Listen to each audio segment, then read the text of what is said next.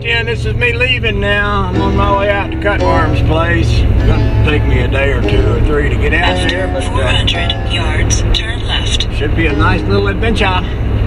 Love y'all. See you soon. Bye. Alright then, I thought I'd make another video. We just came through, well, I shouldn't say we, because it's just me and the banjo and all, but I just came through Hartford. I left the house this morning around 6-ish, I think. And just came through Hartford. I feel like that's the worst of it for a while, because from here on down through New York, Pennsylvania, and Virginia, it's kind of wide open. There is a section there in Harrisburg with a little traffic, but you know, Hartford and Worcester and all that, that's a little bit trafficy, you know. You get past that part, I always feel like you got some open road, you can stream on down the road.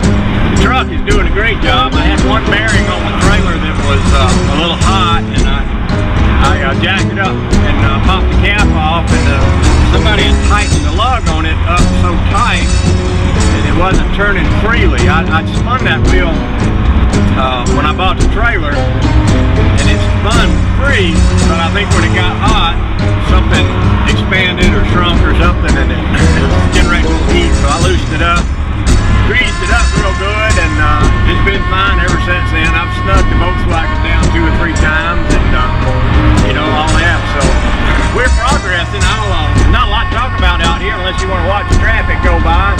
Old Dodge truck's doing great, and I'm happy with that, so not a whole lot else to report. I'll check in with y'all when we're down the road somewhere, maybe down Pennsylvania, Virginia. I guess if I make it to Virginia tonight, that'd be a pretty good, you know, that'd be a pretty good ways to have traveled. So let's see if we can pull that off.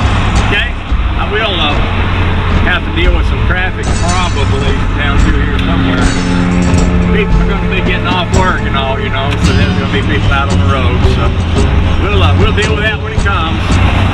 Wee doggies, here we go.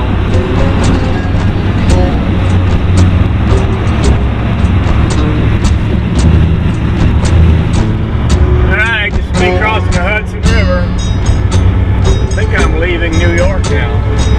Would that be so? Would be. Yeah, I guess it would be, wouldn't it? Some of y'all geography buffs let me know. I think that's true, though. Let's see. Whee!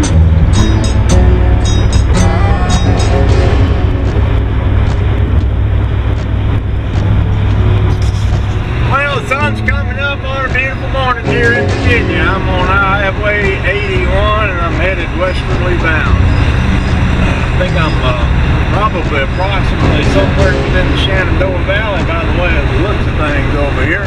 This is usually the way Virginia looks when you're traveling through the Shenandoah Valley. Of course, that ain't the way it looked back in the Civil War days, because they didn't have truck stops and hotels and things like that. But I do. I'm a very fortunate feller. So I'm on my way out to Cutworm's house. I got that 69 Volkswagen all on the trailer back there, the pan and the fenders and all them little parts.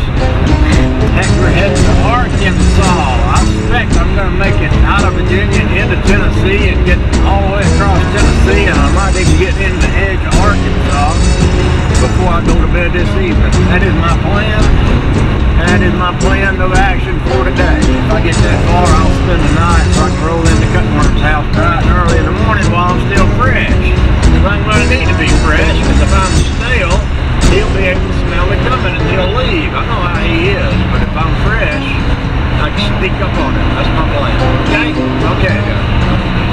Oh, I don't like this being in amongst all these trucks. I mean, I don't mind trucks.